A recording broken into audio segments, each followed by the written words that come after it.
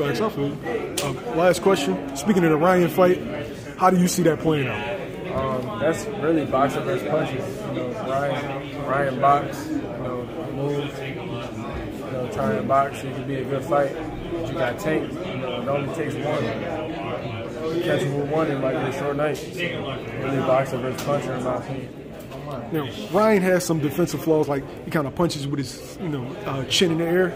Is that if I see it, did Tank see it? Like as a fighter, he's seen that plus 1,000. I'm sure.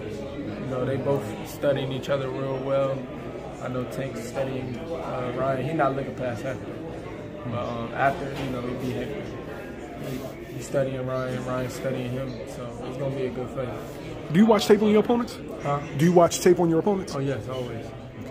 Like, what do you look for? Are you looking for strengths or just weaknesses? I'm looking for tendencies, weaknesses. I'm looking for what they do real bad, and I'm also looking at what they do real good, and what I can do to counter what they do real good, and how I can take advantage of what they do real bad.